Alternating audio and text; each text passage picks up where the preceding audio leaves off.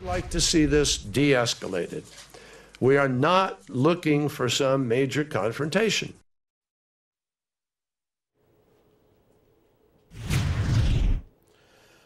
Undoubtedly, that's what everyone would like to see. You don't want to solve the problems such as we see in Ukraine at the point of a gun. You don't want to see it descend into full-out war. Will diplomacy work? Lubomir Lashuk joins me from Queen's University.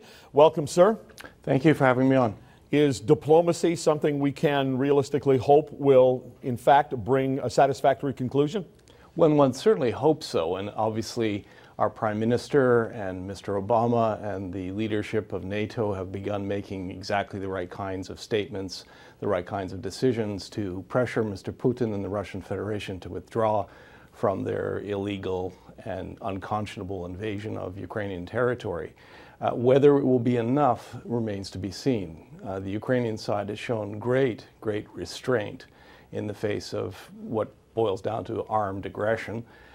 So far, there have been no incidences that I'm aware of. The real issue now is, will Mr. Putin accept this defeat? And it is a defeat. At this point, it seems very likely that he can't move much further without risking a serious confrontation. Of course, NATO is technically, at least according to treaties, committed to the territorial integrity, political independence, and sovereignty of Ukraine. That's already been violated. Whether Mr. Putin will move back and try to resolve the issues between Ukraine and the Russian Federation through diplomatic means remains to be seen. It's an open question right now, frankly. Well, certainly, I guess there are still nonviolent things that can be tried, more in terms of sanctions, removal from the G8. Do those kinds of things have a strong impact to a guy like Putin, do you think? Yes, I think they do. I mean, money talks. I think it's very important that Canada and other countries press for the removal of the Russian Federation from the G8 at this point. Withdrawing an ambassador for consultations was important. I think there have to be economic sanctions imposed to some degree, reparations paid to the government of Ukraine for the damage that's been done. I think it's very clear that the Russian fleet that's based in Sevastopol has a right to be there according to leases signed between the two governments. There's no problem with that. When I was in Crimea, there were no tensions between Russians, Ukrainians, and Crimean Tatars other than the sort of normal societal ones. Russians are certainly a majority in Crimea because they are, of course, they were a colonial power, an imperial power, and a lot of people, a lot of ex-Soviet apparatchiks and nomenclatura settled there, and that's not surprising. It's a wonderful place. But the indigenous population, the Crimean Tatars, are clearly pro-Ukrainian, and so is the Ukrainian population and the Ukrainian military forces that are there that have, as I say, behaved very well. This has to be resolved because the only alternative is a military confrontation.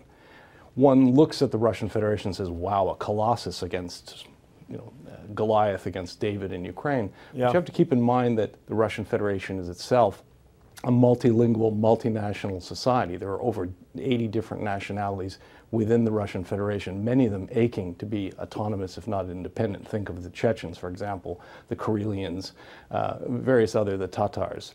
These people are all champing at the bit. So Mr. Putin's aggression against Ukraine, his attempt to sort of say, well, I'm stepping in for humanitarian reasons to help a beleaguered minority, could backfire very seriously against him. And I don't think most Russians want that. I think most Russians of the younger generations simply want to live like Europeans. The great tragedy of this is not just for Ukraine, but for those Russians who believe in democracy, who believe in a civil society, the rule of law, who are against oligarchs, who are against corruption. Those young Russians, that generation, is going to be damaged seriously by what Mr. Putin has done. It has destroyed the reputation of Russia as a reasonable power, as a reasonable state in world affairs. This is the 21st century, not the 19th. And he's behaved like a tsar, and that hasn't gone down very well.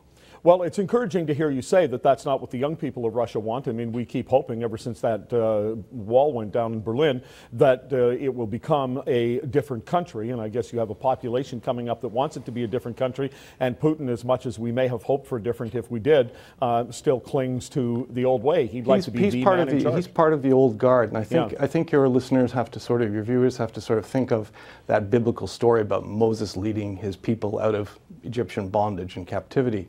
It took them 40 years to reach the promised land. Why did it take them so long? Because the people that were born in captivity couldn't get into the promised land. Even Moses himself could only look down from the mountain and see that the next generation had gotten there. It took 40 years for that old way of thinking to die out, literally. And that's what's happening. We saw the Orange Revolution, which was a very positive development, but it collapsed. We've seen this revolution, which I predicted sometime back in early January would happen. I suggested that we might come very close to war, and we have done that now. I think it's still a long way before Ukraine will be truly free, but I sincerely hope that when Ukraine becomes free and reestablishes, reemerges its position in Europe where it belongs, so will Russia. Well, it's interesting the way you just worded that. You said when they become free. So you believe that ultimately that's where we're headed?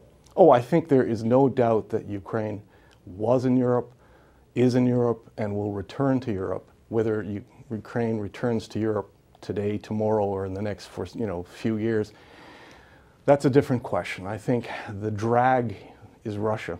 And unfortunately, for some reason, the old guard in Russia still seems to think that they can recobble some kind of Eurasian customs union or imperial state in between Asia and Europe.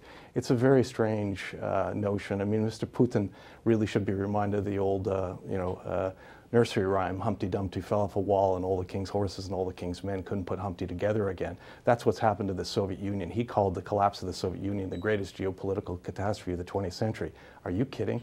It was the greatest liberating moment, as we all remember, 1989, the Berlin Wall coming down, then the euphoria when the Soviet Union collapsed, and did so relatively without too much violence. That's right. We all looked forward to a better world, and so did many, many Russians, the liberal opposition, the Democrats, and so have many Ukrainians. And that's the way it's going. It's inevitable. Whether it happens soon or a little bit later, it's inevitable. I really appreciate it. Thanks so much. My pleasure.